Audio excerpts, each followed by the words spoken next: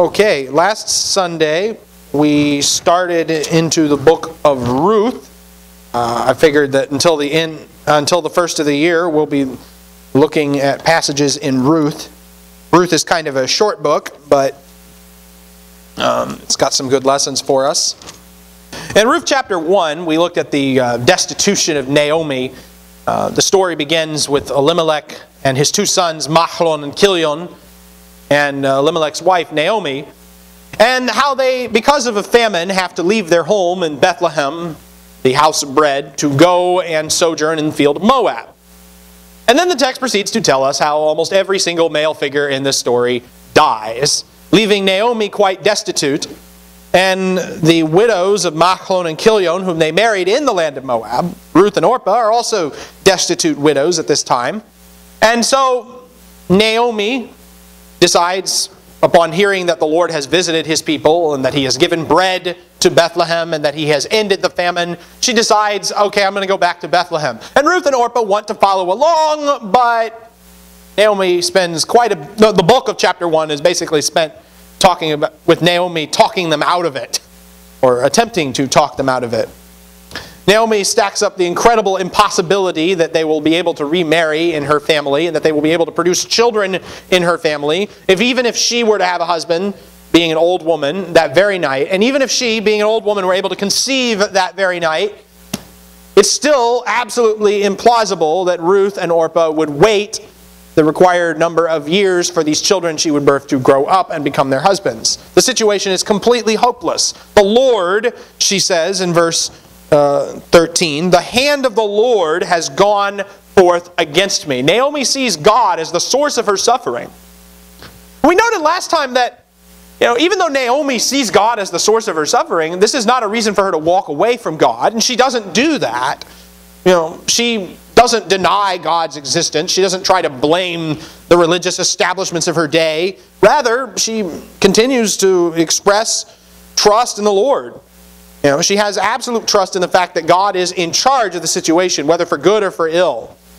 And she has accepted her adversity. Some people, they accept good from God, but not adversity. But Naomi is prepared to deal with both. But in spite of all these protests, Ruth is determined. Orpah leaves them and says, okay, she'll go back to Moab. Orpah does the expected thing.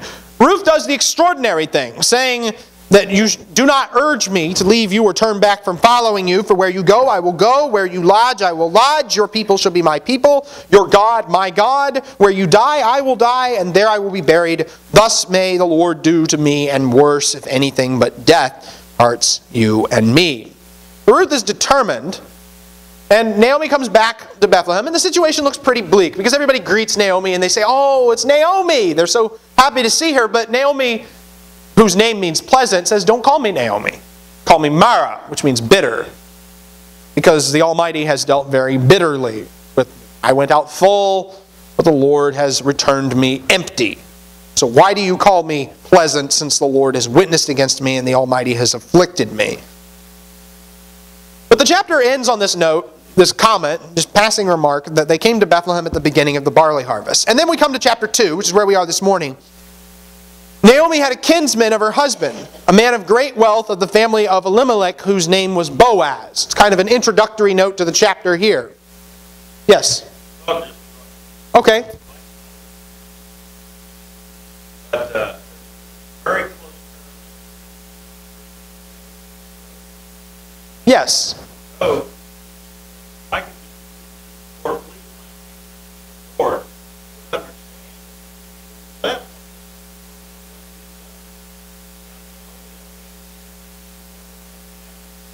the Lord has afflicted you, but you never asked. No. The Lord ever rebuked.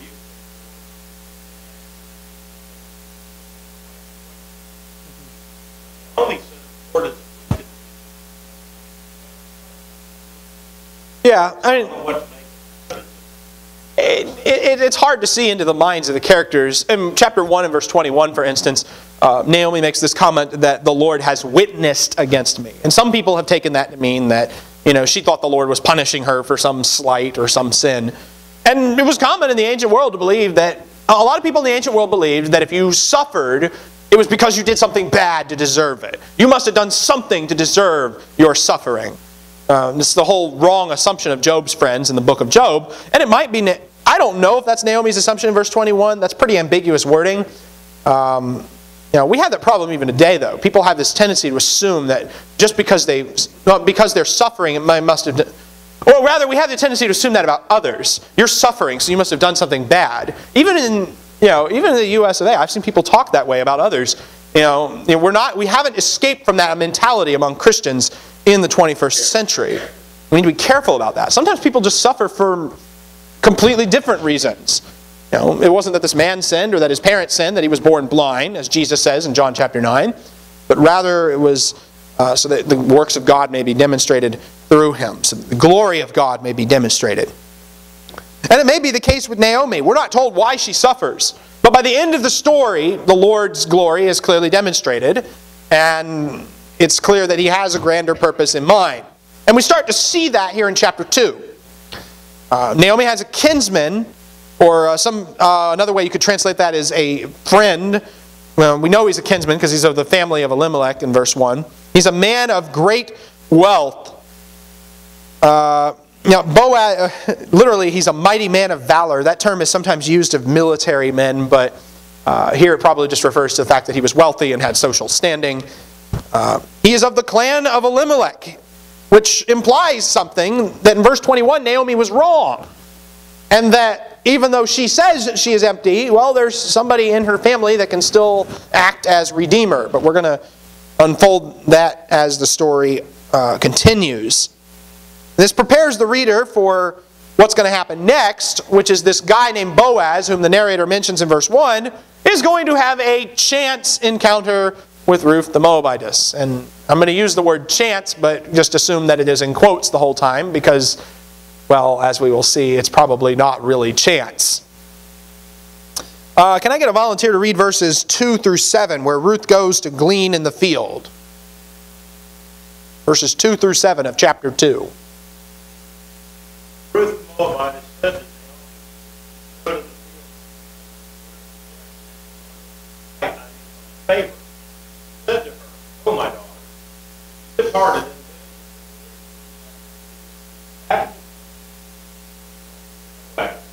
Was of the Elimelech. Oh, Boaz came to Bethlehem, said to the reader, "May the Lord be with you." He said to him. Then Boaz said to his servant, "Woman, servant in charge of the reader replied, the young Moabite woman."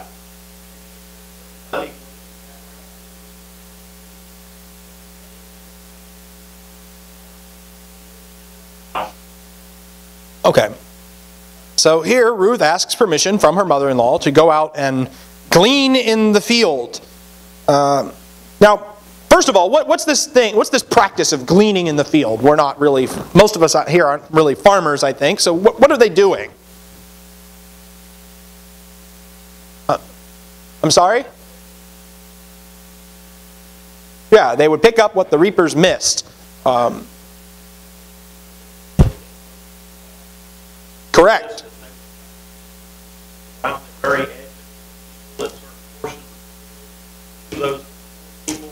Yes. So they might have something. Yes, several places. Leviticus chapter 19 in verses 9 and 10 says, "When you reap the harvest of your land, you shall not reap to the very corners of your field, nor shall you gather the gleanings of your harvest, nor shall you glean your vineyard, nor shall you gather the fallen fruit of your vineyard. You shall leave them for the needy and for the stranger.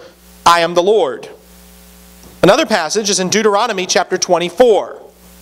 Deuteronomy 24 in verses 19 through 22. "When you reap your harvest in your field and have forgotten a sheaf in the field, you shall not go back to get it. It shall be for the alien, for the orphan, and for the widow, in order that the Lord your God may bless you in all the work of your hands. When you beat your olive tree, you shall not go over the boughs again. It shall be for the alien, for the orphan, and for the widow. When you gather the grapes of your vineyard, you shall not go over it again. It shall be for the alien, for the orphan, for the widow. You shall remember that you were a slave in the land of Egypt. Therefore I am commanding you to do this thing." As was stated, it's basically, you don't you go over your field, you harvest stuff, and then you don't go back to get what you missed. You leave that for people. And you leave that for the poor, for the widow, for the orphan, for the needy, for the stranger. Those people should be allowed to come along afterwards and pick up your leftovers, because if you didn't need it the first time, you don't really need it this time. They need it more than you do. That provision is several times in the law of Moses. And it's what's going on here in Ruth chapter 2, although we're going to see that Boaz actually goes a little bit further than that even. And we need to appreciate something else too, which is that this chapter, more than any other chapter... Did you have something, Jen? This chapter, more than any other chapter in the book of Ruth, emphasizes the fact that she was a Moabitess. She's from the Moabites. Why do you think that is?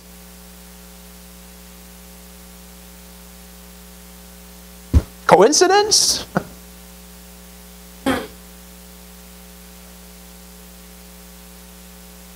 Well, nothing that happens in this chapter is coincidence, even though it's played that way. Why bring that up so much in this chapter in particular, though? What is the narrator trying to draw our attention to?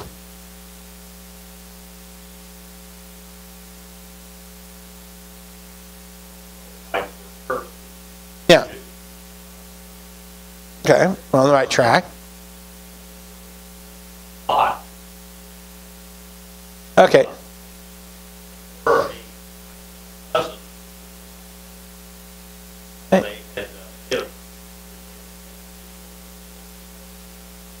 Well, they hired Balaam to curse them, which the Lord wasn't real happy with them about. I think we need to appreciate something, because we live in 21st century United States of America, and people who are widows in today's culture can, go up to the Publix whenever they need food and not worry about people assaulting them or attacking them in some way. But is it that way in the ancient world? Not exactly. And here we're in a situation where I'm going to go out in the field by myself and go glean among the reapers, and hopefully someone will let me take their food out of the field. Because I know the law of Moses says you're supposed to leave your gleanings for the poor, the needy, the orphan, and the stranger, and all that. How good at keeping that law do you think Israel was? How good at keeping any of their laws is Israel? They weren't very good at it at all, right? And this is the time of the judges, where they're especially not good at stuff like that. We appreciate something about this, that just because the law of Moses says to do something, that doesn't mean Israel was ever doing it. It may have meant that Israel was really... The law of Moses is usually a list of stuff that Israel didn't do right. They were supposed to be doing it, they didn't. You got to distinguish between what the law says and what they actually practiced. And in this case, Ruth is acting with great risk. She is a Moabite widow. She's extremely vulnerable class of society. She's a foreigner on top of that, which means that whatever, there's some kind of racial tension that is possible here as well. And to subvert the risk inherent in her status as a Moabite widow, Ruth says that she needs to go find favor in someone's eyes. I need to go see the one in whose sight I may find favor. Verse 2.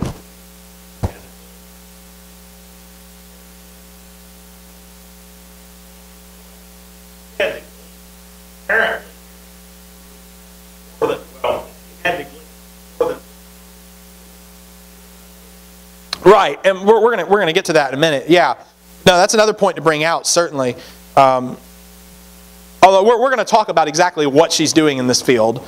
Now, at this point in the story, Ruth and Naomi are just hoping to be able to eat. If she can get one person to like her, she'll be able to glean crops and put food on the table. And well, of course, God has bigger plans than this. She's hoping to find favor in someone's eyes so that she can eat. But ultimately, the story will end with her finding rest in the house of her husband, as Naomi prayed in chapter 1 in verse 9. Her great risk is answered in this story by Boaz's protection.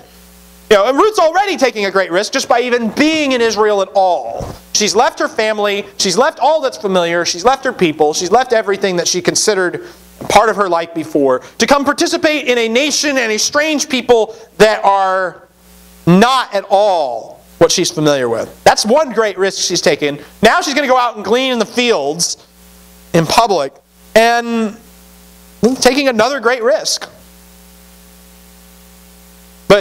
even though Ruth's taking great risks, Yahweh is going to respond with great rewards. So Ruth goes and she gleans in the field after the reapers. Now the first part of verse 3 is probably, that line there, she departed and went and gleaned in the field after the reapers. That line is probably just a summary of what follows. And I'll explain why in a minute. Because what happens apparently is Ruth first goes and asks permission to glean in the field. And gleaning is not a wealthy way of living. It's, you go and you follow the guys being paid to harvest and you pick anything they drop by mistake.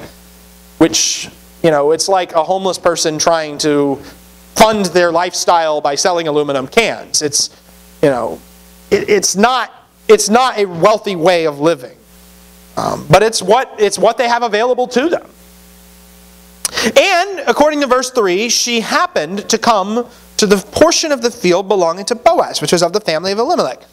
She just happened to come there. The verb implies that this whole thing happened by chance. I just happened to coincidentally stumble into the field of the guy who the narrator mentioned in verse 1. Well, is this something that happened by chance? The narrator's implication, anytime the narrator says something happened by chance, anytime the Bible says something happened by chance, there should be like a little winky-faced emoticon next to it, kind of saying, yeah, it was by chance. Because the reality is that there are no accidents in the world of Scripture. It's already been established in chapter 1. Naomi doesn't believe the stuff that happened to her was an accident. She believes that the Lord's hand was against her and that's why she was suffering. So, when Ruth just happens to find Boaz's field, is that an accident? Not if we're being consistent in how we read the story. The Lord's also involved in this incident as well. Naomi's calamity was not an accident. Ruth finding Boaz's field is not an accident. In the book of Ruth, there are no accidents. And verse 4, behold, more kind of surprise type language. Behold, Boaz just happens to show up at the same time. Is that an accident? This is, more chance encounters. Well, it's his field. He shows up to check on his workers at the same time that Ruth just happens to wander into his field. But you think about it, it's not like they could just check in on Facebook or something and, know where each other were. Like we can do today. No, what's going on here is, this is more coincidence that's not really coincidence. And Boaz and his workers, they greet each other. May Yahweh be with you. May Yahweh bless you. These are just customary greetings. They probably may not have even thought much of the fact that they said them. But it means more than they realize. Because Yahweh really is with them, which is why all of the events in this story are going to unfold in the way that they do. Boaz consults with his servant. He asks the question, whose young woman is this? In verse 5. What is meant by that question? Who is she? Whose family is she from? Whose servant is she? If she's a slave, who does she belong to? Is this a vague attempt to learn her circumstances? Some people think it's a vague inquiry about her marriageability, which may not really have crossed Boaz's mind at this point. Some combination of these things. Well, the servant explains. She is the young Moabite woman who returned with Naomi from the land of Moab. She is Ruth the Moabitess. But Ruth isn't just known for being a Moabitess. What else is she known for? What is her reputation?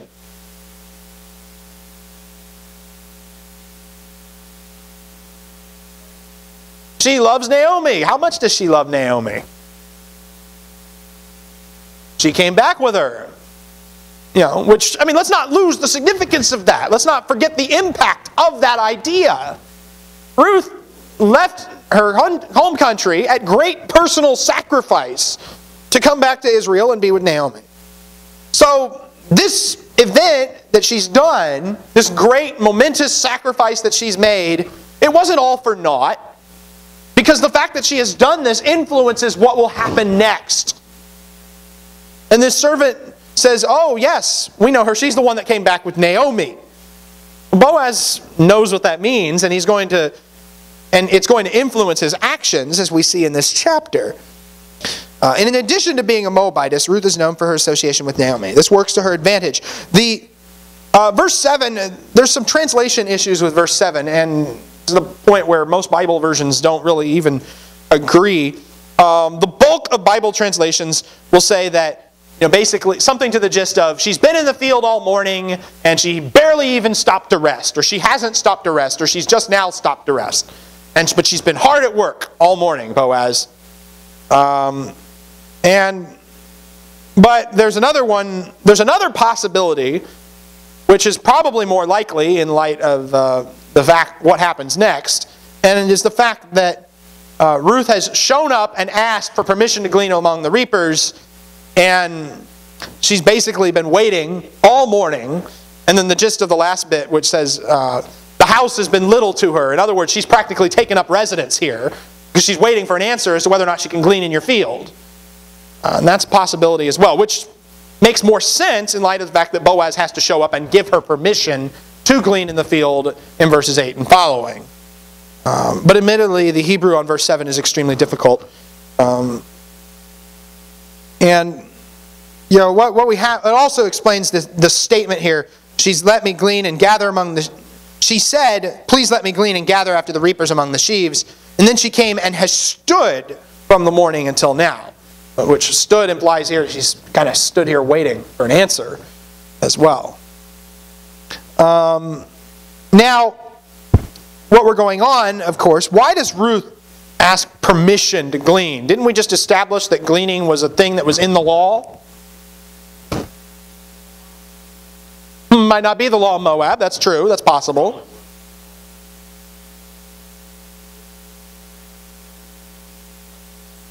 Yeah, the law isn't very well... Right, we've already mentioned that the law wasn't very well kept by the Israelites, which explains the need to ask permission. It could just be simple caution. It's hard to imagine a world where Ruth isn't at least familiar with Israelite customs to some extent, because she's been married to one for 10 years. Let's not forget that part of the story that was in chapter 1. But at the same time, better safe than sorry. So she asks permission to glean in the field. The fact that Ruth is a Moabite widow means she really must be careful about who she takes grain from. Don't do it without asking first, lest she bring potential trouble on herself. All right. Well, in a minute we're going to look at the results of this chance meeting. I'll just stop here and ask, are there any comments or questions or observations? I think there was a comment that was going to be made, and then for whatever reason we passed it up. Was it you, Jen? Or?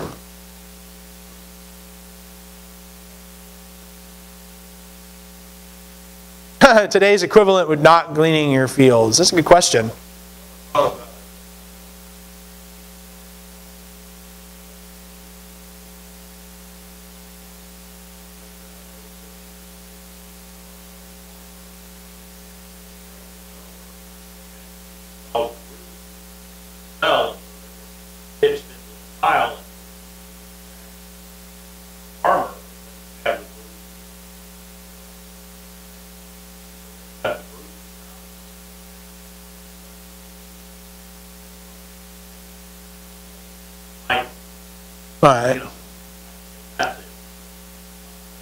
Right. Granted, most of us here aren't really farmers, and so we don't make our living off of produce and leftover food and things like that. There's a point to be made in terms. I think there's a general principle to be stated, that being penny smart isn't seen as a biblical virtue, if that makes sense. In other words, it's not like I have to keep track of every little resource I have, because if even the slightest thing gets away from me, I'm not being a good steward of it. Well, the truth is that that's not the way the Bible portrays it exactly. The Bible says, no, that's for the needy and for the stranger. Is now what applications can you make of that? There's any number of things, I'm sure. We have to really think about it and reflect on it for our own selves, first and foremost. But I would say that this mentality that we have that, every penny of my money is mine and doesn't belong to anybody else whatsoever, it's the wrong perspective to have, because according to the Bible, everything that you have is already a gift from God anyway. When we talk about being a good steward of your money, being a good steward of your money is not being stingy. The Bible never equates being a good steward with stinginess. You will not find a single verse in the Scripture that says it that way. The Bible has frequent exhortations towards generosity. and being giving towards others. But never once is being a good steward used as an excuse not to be given. That's something that people need to, I think, take note of as we try to apply things. Perhaps maybe not be such great lovers of money. Because if we love it too much, we cannot love both God and wealth. Now, let's look at Boaz, who clearly, as we're going to see in verses 8 through 16, doesn't love money enough to keep himself from being generous, and doesn't love his crops enough to keep from being generous. Somebody read verses 8 through 16, Ruth chapter 2.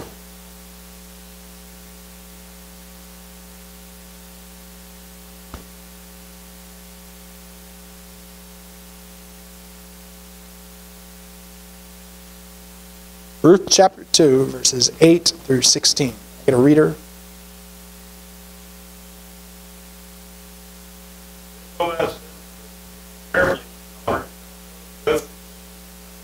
Furthermore, stay here with my maid. Let your eyes after.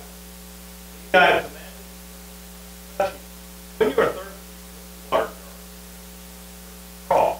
Then she fell on her face, bowing to the ground, and said to him, "What have I found favor?" Boaz replied to her, "All that you have done for your mother-in-law, that's your mother. They reported to me how you left your father and the Lord reward your work, wages you. Then she said, I have found favor in your sight,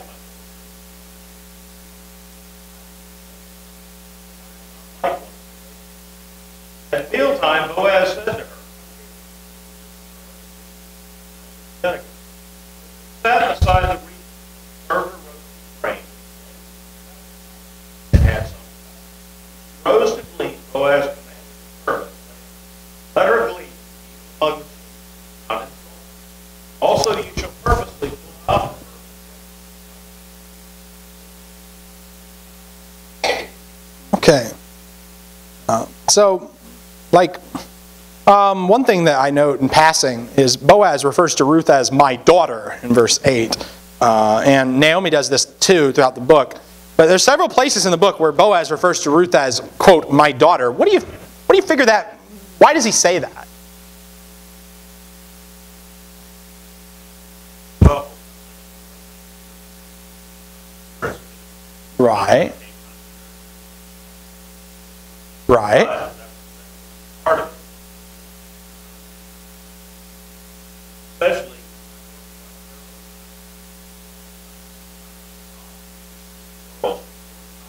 Uh-huh.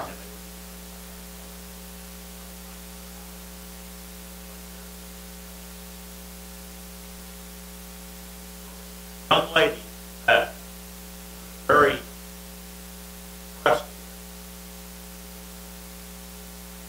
Yes. project. Yes, yes. Yeah, that's certainly a good point to bring out. It is a term of endearment, certainly. But why my daughter as opposed to, say, my sister? She is substantially younger than he is, right? And suggests Boaz is substantially older than Ruth. Maybe even old enough to be her father. Who knows? Which kind of sounds a little weird to us because they get married by the end of the story. Ancient ideas about marriage are a little different than ours. Boaz later considers, and in fact this comes up in verse 10 of chapter 3, where he says, may you be blessed of the Lord, my daughter. You have shown your last kindness to be better than the first by not going after young men, whether poor or rich. Which Boaz says, you could have gone after someone your old age, but in your own age, but instead you come after someone like me. Now, in today's society, the idea of a man marrying a woman younger than himself like that is considered really taboo and, like a big no-no. But that's not the way ancient people thought about marriage. And marriage had more of a function, if you will. This is not a marriage over romance. It is a marriage for a deeper purpose of redeeming the family. Yes?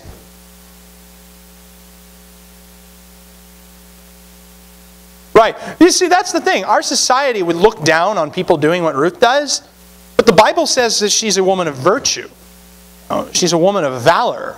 The Bible praises her for what she does here. I don't. You don't agree? I meant Biden. Oh, brother. 17 years old. Married a soldier. 90. Cared for him. Died. By law. Right. She was not a gold digger. Not well. But she took care of him. That was the truth. There's nothing wrong. Marrying him. Taking care of him. Eric, I'm not saying it doesn't happen. married a man who's actually rather wealthy, but his son, executor of his estate, administrator of his estate, all the way before he died, married him just to take care of him. Had nothing in return. Yeah, He was quite a bit older than that. okay. That happened. Oh, okay. Yeah, I'm not saying that it doesn't happen. I'm saying that there's a social taboo about it, and people tend to criticize that. Like some of these harlots that are very really wealthy old men trying to attach themselves to their money. Oh, okay. So there's a difference. No, I'm saying, our society does tend to conflate the two together. I'm not saying I disagree with what you're saying. I'm saying that our society tends to view things as taboo, even when the Bible does not. We need to be careful about that. Anyhow, moving on. The servants have been instructed, verse 9, not to touch her. Not only is she given access to Boaz's maids, he's also given access to the water jars, which normally water drawing in the Bible, it's either the women or the foreigners that do the water drawing. But here this foreign woman gets access to water that's already been drawn for Boaz's servants in verse 9. In verse 10, after Boaz has presented her with this generosity, she bows to the ground and asks, "Why have I found favor in your sight?" You'll notice there's kind of a play on what happened in verse 3. She said, "I want to go and see in whose sight I find favor." Here in verse 10, she's found favor in Boaz's sight. She wants to know why. The favor she's found exceeds expectations. He's given her not only the right to glean in his field, but protection among his servants and access to his drinking water. Boaz's generosity thwarts the normal social customs by having his Israelite men draw water for foreign women. Ruth wants to know why Boaz has taken notice of her. And why has he taken notice of her? What's the response?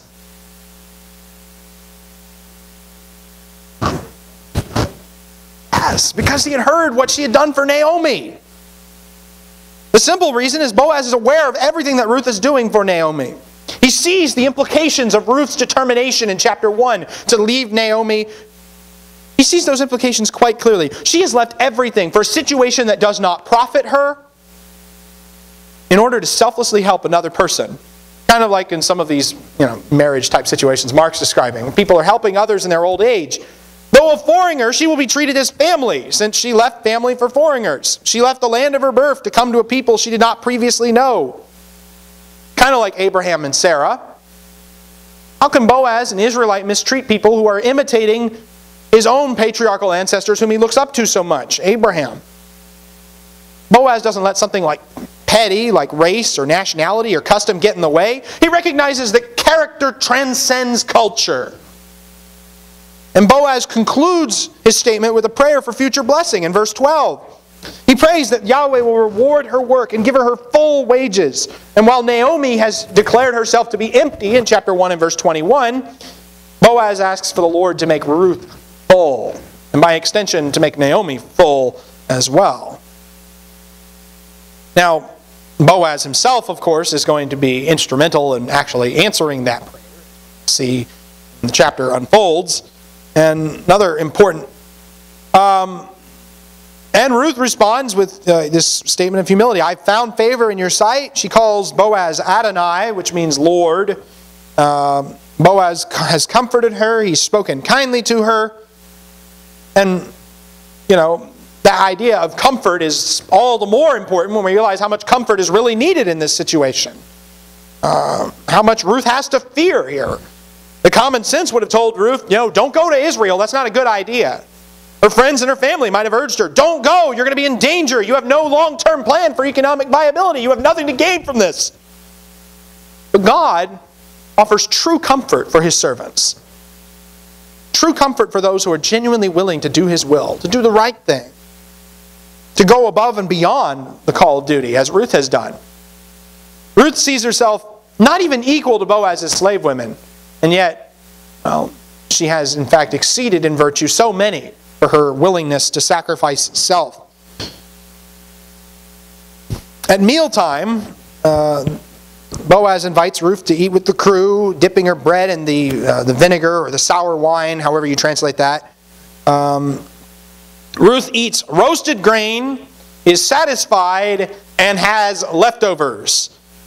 And, again, our culture kind of tries to shield us from seeing what a big deal this is. This isn't like when you go to Olive Garden and they give you way more pasta than you can eat and you have to get a to-go box. For the ancient people, especially for someone in Ruth's situation, eating a meal that's so filling that you have some left over is a big deal. Because she and Naomi are worried, where's our food going to come from? How are we going to eat? Here she's able to eat to the full, have some left over, take it home.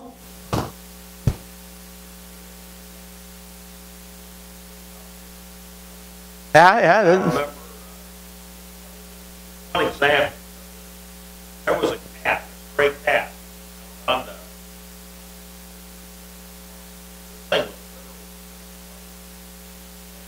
It went down into the dishwasher, washed the dishes out. 9 pieces of food find among that dishwasher. Carving a cat. Some are pretty fat. Over in India, No, they don't. No, that's the way it was back here. Moses promised them. God, and they would Sabbath, fallow time, all of this. God prescribed that He would open the door of heaven and give them the rest to eat. Yes. Leviticus chapter 26 in verses 9 and 10. I will turn toward you and make you fruitful and multiply you. I will confirm my covenant with you. You will eat the old supply and clear out the old because of the new. That's a good point to bring up. All right, so this is a big deal. Being allowed to eat to the full and have some left over. And Boaz also instructs servants. In verse 16, he actually tells his servants, I want you to drop some stuff for her to pick up. Drop it on purpose. Most of the time, gleaning was, the stuff the reapers dropped by accident. But Boaz actually gives his servants instructions to drop the gleanings on purpose so that Ruth can pick them up. He goes beyond the law's normal requirements that we read about in the beginning. There's a Jewish work called the Mishnah. It was originally an oral tradition that circulated for a long time before it was put down in writing in the 2nd century AD. But there's a huge series of debates in the Mishnah about when you drop a sheaf in the field, how big it could be before you could go back for it. There's a huge argument about where you drop it, or how much you drop, or the circumstances, or in what way you dropped it. And it's a huge argument about, okay, can I go back for that sheaf and not leave it, or do I have to leave it? And that's what the Mishnah sees. It sees the sheaf law as something you have to do, and so therefore we're going to treat it like we treat our taxes and do the absolute bare minimum that we have to do. But that's not how Boaz views the sheaf law. Boaz goes above and beyond the law's normal requirements and actually tells his servants, drop extra food for this woman so that she can be provided for. And furthermore, there's a double warning of protection. Verse 15, do not insult her. Verse 16, do not rebuke her. Another comment, in verse 15, I skipped over this, sorry. He says, let her glean among the sheaves, which is, in other words, let her actually go between the piles of wheat and pick up things that have fallen on the ground there, which, that's the best place to glean, but it's also the most prone to abuse. Someone could steal from your actual piles of harvested wheat. But Boaz says, no, let her do that. Don't stop her. Boaz's behavior is incredibly generous, to sum up. He gives Ruth access to the maids, the water, the meals. He gives a poor gleaner the right to eat with his reapers. She eats to the full and has some left over. She's served by her host. She is given the best access to the gleanings. She's deliberately left gleanings that do not have to be left. Boaz's generosity, what does it remind us of?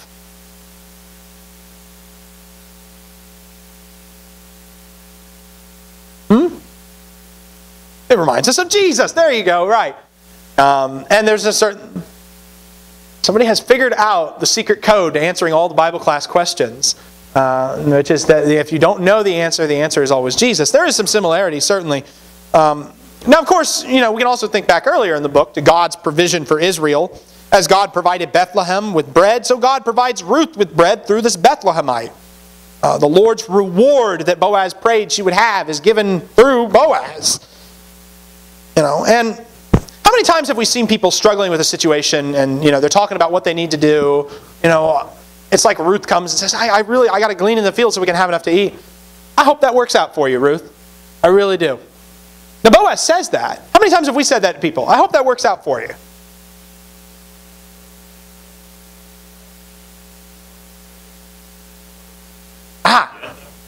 That's the key to this whole thing. Boaz says it, but then he goes about making it happen too. I hope that works out for you. Here, let's make sure it works out for you. Boaz actually makes it happen. Nothing wrong with saying it, but back it up with your actions. For Boaz, well wishes weren't enough. As a servant of God, he would be a participant in seeing God's favor come to fruition. The fact that Boaz serves Ruth at the feast foreshadows Jesus too, I think. And in this way. Because here we are very much like Ruth, destitute, outsiders. We don't have a right to eat at the table of the Lord, and yet the Lord says, come and eat at my table. And He is the one who provides us with food at that table. Though we were outcasts and foreigners, we eat at the table of our Lord Christ and eat the abundant food of our gracious Lord Christ. You could even try to make a point about the bread and the sour wine, but I'm not going to go that far, for now at least. But there is something to that. That Boaz is a kind of a type of Christ, and Ruth is a type of His people who is to be wed to Him. That's something to think about. The fact that Boaz serves Ruth as the host of her own feast foreshadows one who serves us as hosted as his own feast.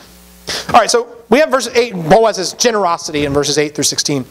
Now, very, very quickly, we're almost out of time. Verses 17 through 23, she gleaned in the field until evening. Then she beat out what she had gleaned, and it was about an ephah of barley. She took it up and went into the city, and her mother-in-law saw what she had gleaned. She took it out and gave Naomi what she had left after she was satisfied. Her mother-in-law then said to her, "Where did you glean today? Where did you work? May he who took notice of you be blessed." So she told her mother-in-law with whom she had worked and said, "The name of the man with whom I work today is Boaz."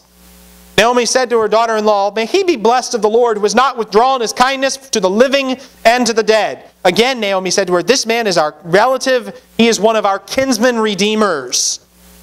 Ruth the Moabitess said, "Furthermore, he said to me, you should stay close to my servants until they have finished all my harvest." Naomi said to Ruth, her daughter-in-law, "It is good, my daughter, that you go out with his maids, so that others do not fall upon you in another field."